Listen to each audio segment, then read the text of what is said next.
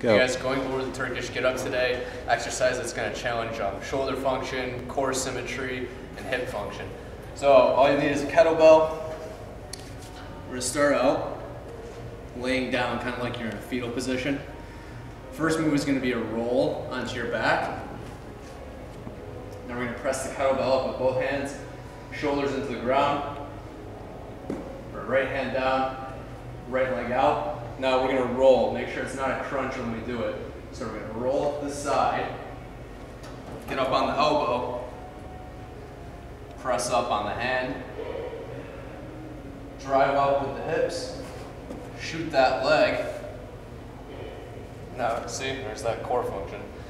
Now we're in about a lunge stance, standing right back up. Do the opposite movement on the way down. So hand back down, shoot the leg out, hips down, back down to the elbow, right back, hands together, roll back to the start position.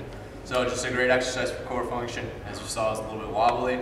Shoulder function, anything holding a weight overhead is going to be great. And then hip function, especially on that hip extension on one arm like that.